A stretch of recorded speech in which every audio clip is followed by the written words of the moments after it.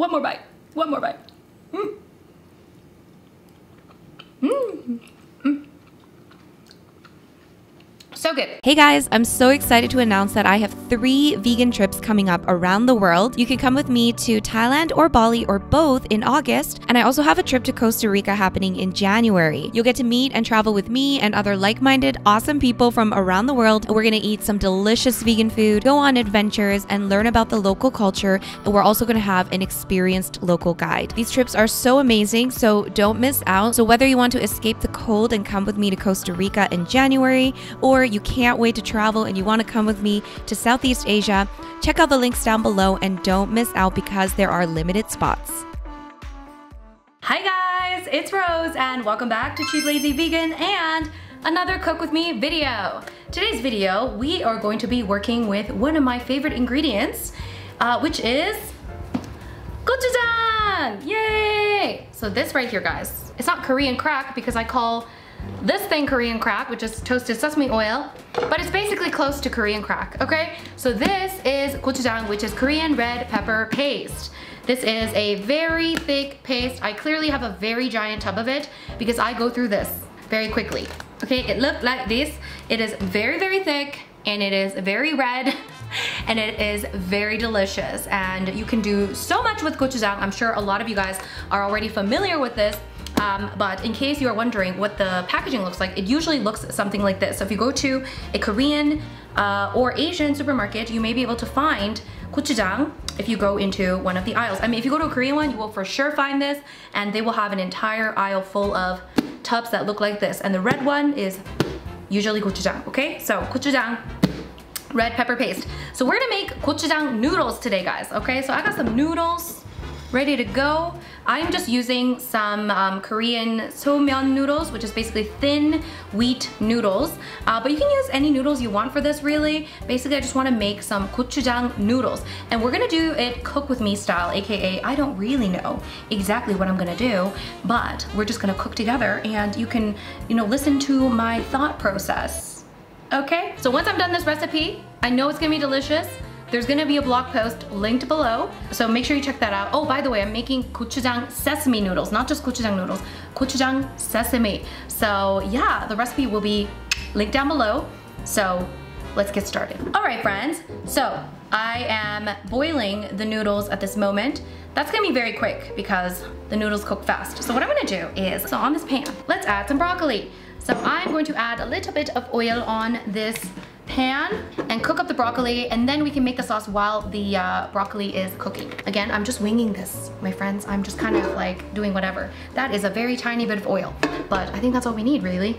Do we need more? Not really. We're making this complete meal, so we are going to cook up some broccoli. Wonderful. We're gonna add edamame because we're making this a complete meal. We need veggies and we need protein, and edamame is one of my favorite sources of protein. No, so the beauty of edamame is that you can buy it frozen. It's basically ready to go. So I just gotta throw it into whatever. And I think I'm just gonna throw it in here. You can also throw it in with your noodles. It's up to you, okay? You can use any other protein if you want. You can add some tofu. You can do any other types of beans. I think chickpeas would be fantastic. Let me add some water. All right, so while our lovely broccoli and edamame are cooking up, which should take like 2 seconds, okay? We can make the sauce. The sauce, guys, I'm kind of winging it, but it's gonna be tasty. I can guarantee it because gochujang is tasty. So we're gonna add in some gochujang. As you can see, I keep it in like a smaller little jar because the big tub is just, inefficient. But I have the big tub as backup. So I keep the gochujang in this lovely jar. I think I want it kind of spicy. If you can't do spicy very well, I would do a little less gochujang.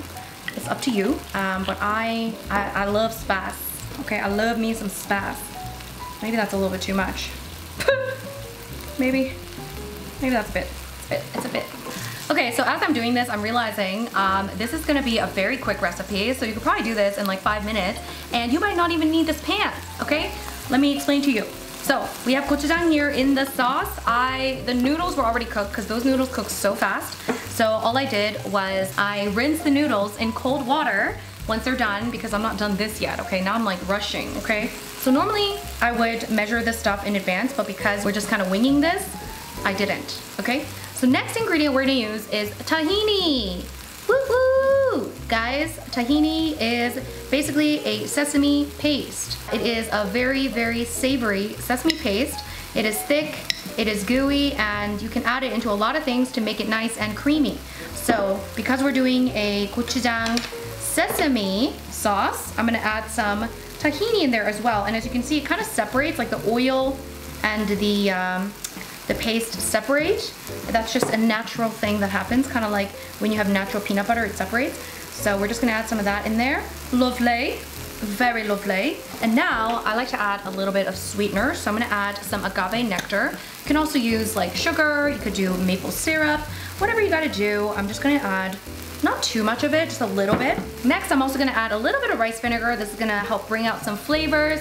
Also just kind of, I don't know how to describe it, but it just, you know, makes it nice and tangy. It goes really well with the tahini, I find. So I'm gonna add a bit of rice vinegar. Let's give this a mix and give it a little try. I might need to add some soy sauce or something, but let's see. Okay, let's give this a mix. I mean, this could literally just be a 5-minute recipe, guys. Very simple. So the tahini is quite thick, so you might just need to be a little bit patient. Just give it a good mix. Come on, get the chunks in there. Okay, I'm gonna give it a little try. Oh my god, that's so good. Woo!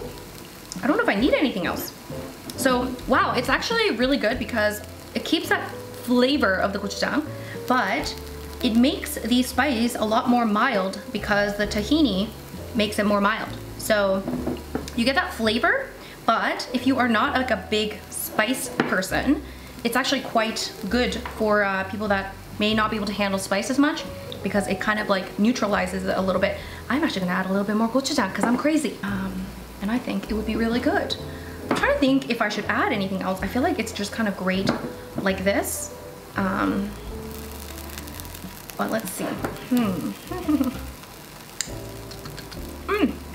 It's so good. All right, so now we got the noodles. Lovely.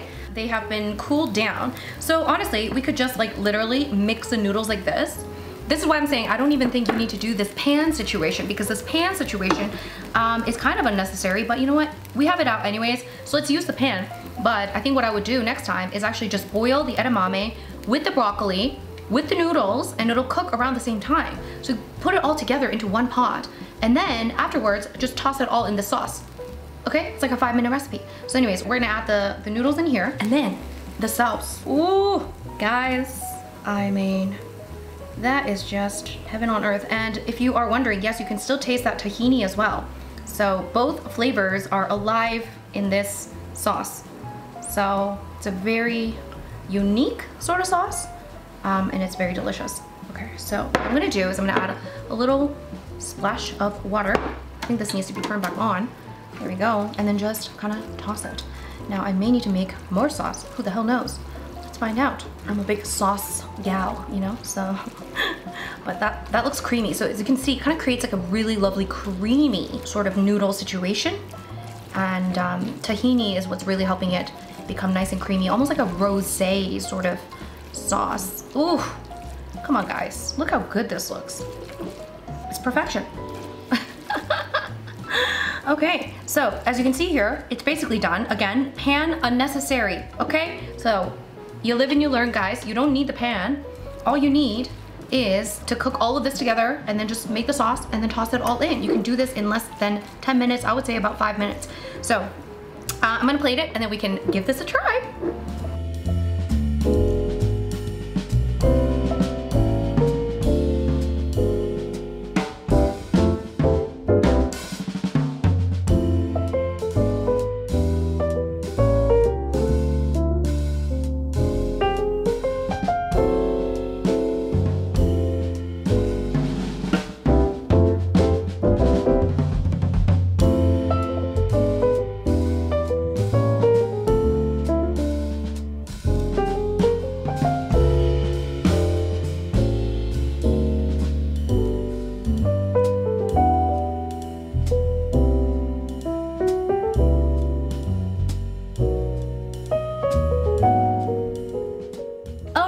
guys, so here are the noodles. These are basically 5-minute noodles, my friends, okay? Because these noodles took less than 5 minutes to cook, and you can basically whip up the sauce while it's cooking and then just mix it together, and yes, my mouth is watering. So we're gonna give this a try, and yeah, let's just give it a try.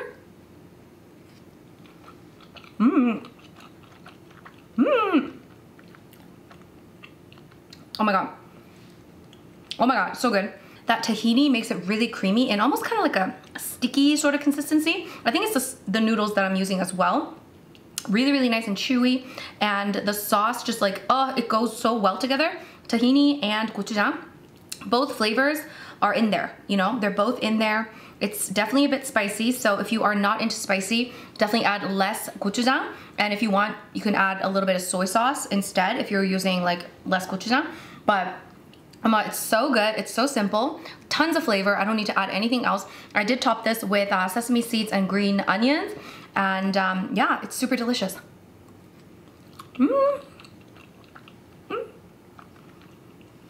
I think this would go really well also with like udon noodles and maybe soba noodles.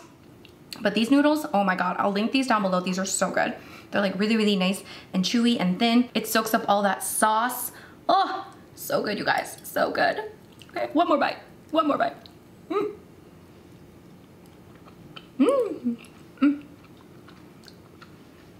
So good. So guys, if you guys want to try this out, I'll link the recipe down below. So definitely try it out, you guys. And if you enjoy this, make sure you give this video a big thumbs up. Make sure you subscribe if you haven't already, and give my recipe blog post a 5-star review. All you have to do is just scroll down to where you can leave a comment and leave me a 5-star review if you enjoyed this recipe. I really hope you try it out. It's so, so good. And I'll link a Korean recipes playlist down below. So if you guys want more ideas on Korean recipes and also how to use gochujang, I'll link that playlist down below. And I might actually do a gochujang recipes like compilation video. Is that something you might want to see? Let me know. Anyway, try this out, guys. Definitely try this out, and hope you enjoy it. Thank you so much for watching, and I'll see you guys in my next video. Bye.